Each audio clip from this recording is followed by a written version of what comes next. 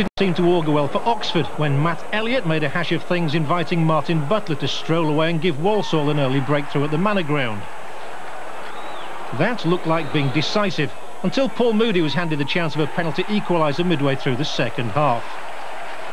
The tide turned Oxford's way for the first time soon afterwards. Walsall's defence failed to cope with the cross.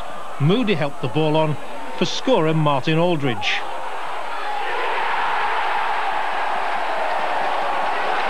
Yet within a minute, Oxford's suicidal tendencies surfaced again. Scott Houghton's shot caused panic, and with Phil Whitehead unsighted, Butler forced in his second to double his tally for the season in the process.